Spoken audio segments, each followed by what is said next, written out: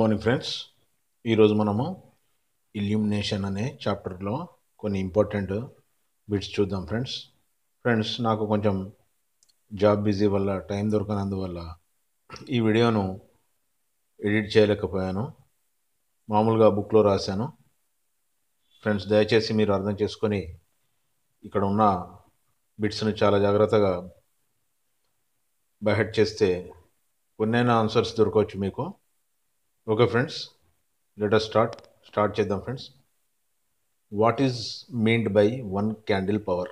CP 1 candle power అంటే the light falling on a surface of 1 square feet which is placed at a distance of 1 feet, that is 30 centimeters from A candle is called 1 candle power. అంటే candle power అంటే ఏంటంటే ఒక 1 square feet ప్లేస్లో ఒక 1 square feet అంటే ఇటు feet అనుకోండి, ఆ ప్లేస్లో పడే లైట్ ఏదైతే ఉందో ఆ లైట్ ఎంత దూరంలో ఉందంటే 1 feet దూరంలో 1 feet దూరంలో ఒక క్యాండిల్ను ఉంచి ఒక 1 feet ప్లేస్లో పడే సర్ఫేస్ యొక్క పడే దాన్నే మనం క్యాండిల్ పవర్ అంటాం. దీని అర్థం అదే ఫ్రెండ్స్, అర్థం చేసుకోండి. The light falling on a surface of 1 square feet which is placed at a distance of 1 feet, that is 30 centimeters from a candle నుండి is called 1 candle power. Okay, next, what is meant by illumination? When the light falls on a surface, then the surface becomes illuminated. ఎప్పుడైతే light ఒక surface మీద పడుతుందో ఆ surface illuminated అవుతుంది అన్నట్టు, అంటే illuminated అవుతుంది. The luminous flux per unit area falling on a surface is called the illumination of the source. ఆ luminous flux ఏదైతే ఉందో ఆ యూనిట్ ఏరియా ప్రకారం పడుతుందో దానినే ఇల్యూమినేషన్ అంటాం. చూడండి, the luminous flux per unit area falling on a surface is called the illumination of the source. ఇది మంచిగా గుర్తుపెట్టుకోండి. When the light falls on a surface, then the surface becomes illuminated. The luminous flux per unit area falling on a surface is called the illumination of the source. ఇది మీకు 4 ఇచ్చి అందులో right answer ఏదని ఇట్లా correct true or falls లాగా అడుగుతాడు అన్నమాట. అందుకోసం ఇవి జాగ్రత్తగా గుర్తుపెట్టుకోవాలి. Next, what is meant by absorption factor? Absorption factor అంటే ఏంటి? The ratio of the absorption to the incident light is called absorption factor. The ratio of the absorption to the incident light is called absorption factor. అంటే ఎంత observe చేసుకుంటుంది, ఎంత absorption అవుతుంది అని అర్థం అన్నమాట. నెక్స్ట్ క్వశ్చన్ వచ్చేసి what is meant by reflection factor? ఇంతకుముందు అబ్జర్ప్షన్ ఫ్యాక్టర్, ఇది రిఫ్లెక్ట్ ఎంత అవుతుంది అన్నాడు, రిఫ్లెక్షన్ ఫ్యాక్టర్. అంటే ఇక్కడ ఆన్సర్ వచ్చేసి reflection factor is equal to reflected light by incident light. ఎంతైతే రిఫ్లెక్ట్ లైట్ అవుతుందో దాన్ని divided by incident light, original lighting అన్నట్టు. ఇన్సిడెంట్ లైట్ అంటే ఒక లైట్ రేస్ వచ్చేదాన్ని ఇన్సిడెంట్ లైట్ అంటారు. ఒక రేని ఇన్సిడెంట్ లైట్ అంటారు. దాని ద్వారా రిఫ్లెక్షన్ ఫ్యాక్టర్ అంటే reflected factor light by incident light ఎంతైతే వస్తుందో అది రిఫ్లెక్షన్ ఫ్యాక్టర్ అన్నట్టు. Next, what is meant by transmission factor? Transmission అంటే ట్రాన్స్మిట్ అన్నట్టు. సో ఇక్కడ transmission factor is equal to transmitted light by incident light. ఇక్కడ రిఫ్లెక్టెడ్ ఫ్యాక్టర్ అంటే reflected light by incident light, transmission factor అంటే transmitted light by incident light. Okay, so ఇక్కడ what is meant by diffusion? The scattering of light rays from a rough surface is called diffusion. అంటే diffusion అంటే ఏంటంటే scattering, light flow అవుతుంది అన్నమాట. Race from the rough surface నుండి ఏదైతే flow అవుతుందో దాన్ని డిఫ్యూజన్ అంటారు. Okay, next, what is meant by utilization factor? ఎంతవరకు యూటిలైజ్ చేసుకుంటున్నాం అనేది దాన్ని యూటిలైజేషన్ ఫ్యాక్టర్. ఇక్కడ చూడండి, utilization factor is equal utilise light, ఎంతైతే వాడుకున్నామో అదే light by light radiated by the source, దాని బై లైట్ ఎంత రేడియేటెడ్ అయిందో ఆ సోర్స్ నుండి అన్నమాట. ఇవి అర్థం చేసుకోవాలి ఫ్రెండ్స్, కొంచెం మీకు రావచ్చు. సో నెక్స్ట్ వచ్చేసి what is meant by depreciation factor. Depreciation అంటే తరుగుదల, తగ్గింపు అన్నట్టు. ఎంత తగ్గుతుంది అనేది. అంటే the amount of light observed by the dirty lamps, అంటే డస్ట్ ఉన్న వాటి ల్యాంప్, డర్ట్తో కూడుకున్న lamps, walls, ceiling etcetera is called depreciation factor. అంటే ఒక లైట్ కొత్తగా ఉన్నప్పుడు బాగా మంచిగా వెలుతురునిస్తుంది. కొన్ని రోజులు డస్ట్ పట్టిన తర్వాత అది దాని లైటింగ్లో తేడా వస్తుంది అన్నట్టు. దాన్నే ఇక్కడ డిప్రిసియేషన్ ఫ్యాక్టర్ అంటారు. Next, what is an incandescent lamp? A lamp consisting of a carbon or a metallic filament is called an incandescent lamp.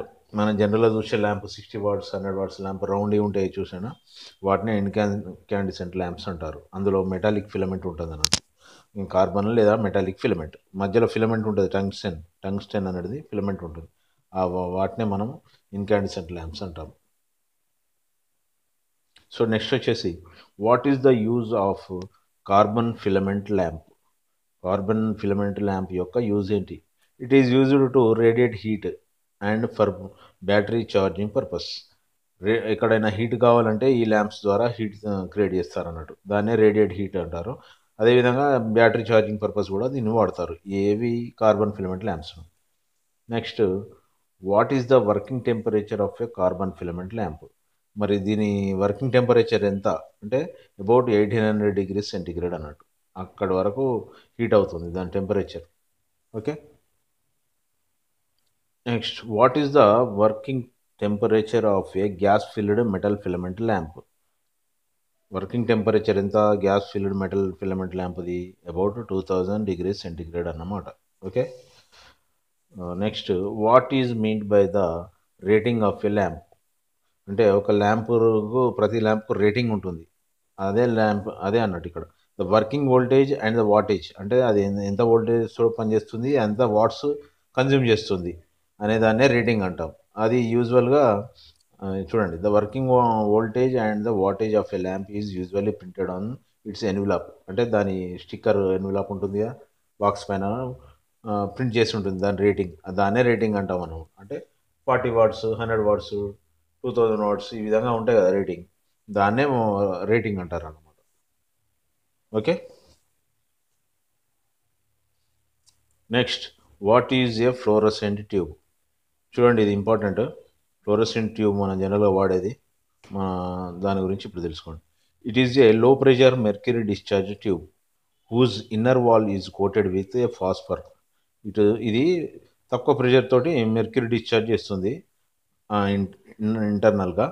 మళ్ళీ అదేవిధంగా అందులో ఫాస్ఫర్ కోటింగ్ ఉంటుంది అన్నట్టు. దాన్నే మనం ఫ్లోరసెంట్ ల్యాంప్ అంటాం. ఇక్కడ చూడండి, ఇట్ ఈస్ ఎ లో pressure mercury discharge tube whose inner wall is coated with a phosphor are fluorescent material. అంటే ఫ్లోరసెంట్ మెటీరియల్ అంటే గ్లోయింగ్ కోసం. ఫాస్ఫర్ ఎందుకంటే గ్లో రావడానికి, లైట్ ఇట్లా గ్లో రావడానికి మనం ఈ ఫాస్ఫర్ అనేది కోటింగ్ అవుతుంది అన్నట్టు. So that the tube produce a uniform light of blush white colour. ఇదే ఫ్లోరసెంట్ ట్యూబ్ ఫ్రెండ్స్. దీని కంపల్సరీ, ఇది ఇంపార్టెంట్ క్వశ్చన్, దీన్ని చూసుకోండి compulsory. Next, what is the function of A fluorescent tube starter? అంటే ఒక ఫ్లోరసెంట్ ట్యూబ్, మన tube light ఉంటుంది కదా, అందులో స్టార్టర్ ఫంక్షన్ ఏంటి అనేది ఇక్కడ question. It helps in developing A high voltage across the tube by making and breaking the circuit automatically. అంటే ఈ స్టార్టర్ ఏం చేస్తుందంటే సర్క్యూట్లో సిరీస్లో ఉంటుంది.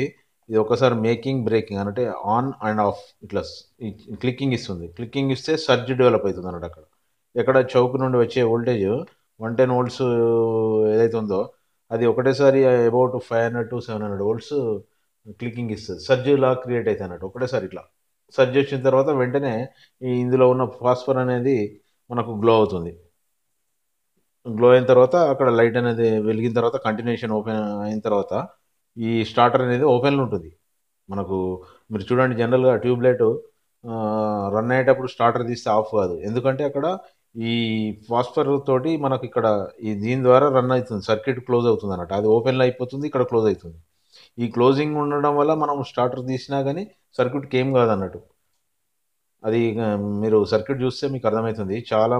ఇప్పుడు ఇంజనీరింగ్ స్టూడెంట్స్కు చాలామందికి ఇది ప్రాక్టికల్లో వైవాలో ఇది అడుగుతారు, ఈ క్వశ్చన్ అనేది అడుగుతారు. వాళ్ళకు వీటి మీదనే ప్రాక్టికల్స్ ఇస్తారు. దాని ఫాల్ట్ ఫైండింగ్ అనేది మనకు అర్థం చేసుకుంటే ఈజీ అనిపిస్తుంది, అర్థం కాకపోతే హార్డ్ అనిపిస్తుంది. అది కూడా నేను ఫ్యూచర్ వీడియోస్లో మీకు ఈ ట్యూబ్లైట్ ఏ విధంగా పనిచేస్తుంది, దాని సర్క్యూట్ ఏంటనేది క్లియర్గా నేను కనెక్షన్స్తో సహా ఎక్స్ప్లెయిన్ చేస్తాను.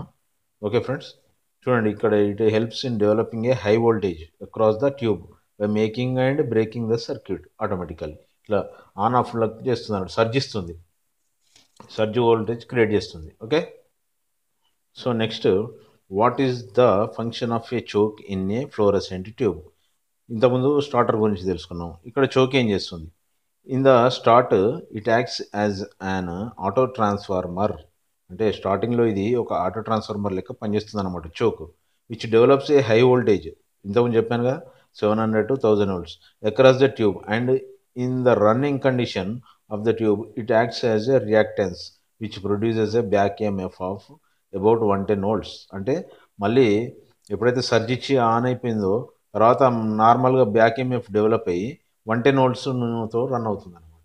అంటే రన్నింగ్లో 110 వోల్ట్స్ తీసుకుంటుంది. కాకపోతే స్టార్టింగ్ మాత్రం స్టార్టర్ ద్వారా సర్జ్ ఎప్పుడైతే వస్తుందో అది 700 to 1000 వోల్ట్స్ ఒక్కసారి డెవలప్ అవుతుంది. ఇట్లా సర్జ్ ఇచ్చిన తర్వాత మళ్ళీ ఆఫ్ అయిపోయి నార్మల్కి వచ్చేస్తుంది. ఇది చోక్ యొక్క working. Next, why is sometimes A capacitor connected across the supply terminals of A fluorescent tube? Fluorescent ట్యూబ్లో మీకు కెపాసిటర్ కలిపి ఉంటుంది సిరీస్ ప్యారలల్లో. అంటే ఎందు గురించి అనేది, అంటే ఇది the capacitor increases the power factor. Power factor అంటే ఇప్పుడు మీరు పవర్ ఫ్యాక్టర్ లో అయింది అనుకోండి, ట్యూబ్ లైట్ వెలగదు, కొట్టుకుంటూ ఉంటుంది, ఇట్లా టిక్ టిక్ టిక్ అని కొట్టుకుంటూ ఉంటుంది. దానికి మనం ఎప్పుడైతే ఈ కెపాసిటర్ పెట్టామో పవర్ ఫ్యాక్టర్ ఇంక్రీజ్ అయ్యి లైట్ అనేది మంచిగా వస్తుంది అనమాట. సో అందుకోసం మనం కెపాసిటర్ అనేది కంపల్సరీ వాడతాం. ఇది ఎక్కడ ఉంటుంది అని అంటే మన బయటికి కనిపించదు, స్టార్టర్లోనే ఉంటుంది స్టార్టింగ్ కోసం. Okay, okay friends. So next వచ్చేసి డిఫరెంట్ టైప్స్ ఆఫ్ ల్యాంప్స్. ఇది కూడా ఇంపార్టెంట్ ఫ్రెండ్స్. చూడండి ఎన్ని రకాల ల్యాంప్స్ ఉన్నాయో. Number 1, incandescent lamps. అదే మనం ఫిలమెంట్ తోటి టంగ్స్టన్ ఫిలమెంట్ అన్నాము, అవి ఇన్కాండిసెంట్ ల్యాంప్స్.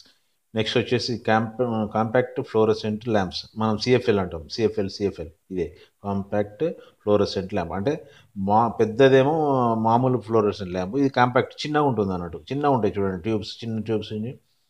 ఈ చాలా ఎల్ఈడి రాకముందు ఇవి చాలా వాడేవాళ్ళు సిఎఫ్ఎల్. దీన్ని కాంపాక్ట్ ఫ్లోరసెంట్ ల్యాంప్స్ అంటారు. తర్వాత హాలోజన్ ల్యాంప్స్, ఇది heavy lightings purpose, flood lamps ఆ విధంగా వాడతారు ఇది. Next metal halide lamps. తర్వాత లైట్ ఎమిటింగ్ డయోడ్, ఇది కూడా ఇంపార్టెంట్. ఎల్ఈడి, ఇప్పుడు మనం లేటెస్ట్ ట్రెండ్స్ ఏంటంటే ఎల్ఈడి ల్యాంప్స్ ఎక్కువ వాడుతున్నాం. ఇది ఏంటంటే లో కన్జంప్షన్లో మంచి లైటింగ్ ప్రొడ్యూస్ చేస్తుంది అన్నట్టు. అందుకోసం ఇప్పుడు లేటెస్ట్ అన్ని ఎల్ఈడి లైట్సే వాడుతున్నాం. నెక్స్ట్ ఫ్లోరసెంట్ ల్యాంప్, ఇక్కడ కాంపాక్ట్ సిఎఫ్ఎల్, ఇది మామూలు ఫ్లోరసెంట్ పెద్దది మన మామూలు ట్యూబ్లైట్. ఆ తర్వాత నియాన్ ల్యాంప్స్, తర్వాత హై ఇంటెన్సిటీ డిశ్చార్జ్ ల్యాంప్స్, తర్వాత లో ఇంటెన్సిటీ లో ప్రెషర్ సోడియం ల్యాంప్స్. అంటే ఇవి ఎస్వి ల్యాంప్స్ అంటారు, సోడియం వేపర్ ల్యాంప్స్ అంటారు వీటిని. హై ఇంటెన్సిటీ డిశ్చార్జ్ ల్యాంప్స్, తర్వాత లో pressure sodium lamps, SV lamps అంటారు. ఆ తర్వాత what metal the filament of incandescent lamp is used? అంటే ఇన్కాండిసెంట్ ల్యాంప్లో ఏ మెటల్ యూజ్ చేస్తారు? Tungsten is the metal used for filament. ఆ ఫిలమెంట్ ఏంటంటే టంగ్స్టన్ అనే స్టీల్ తోటి తయారు చేసి ఉంటుందన్నమాట. ఓకే ఫ్రెండ్స్, ఈ వీడియో కనుక మీకు నచ్చినట్లయితే మీ ఫ్రెండ్స్కి షేర్ చేయండి. అదేవిధంగా మా యొక్క ఛానల్ టెక్నో ట్రెండ్స్ తెలుగును సబ్స్క్రైబ్ చేసుకోండి. Thank you friends. Wish you all the best for exam in TS Transco JLM exams. All the best friends. Thank you.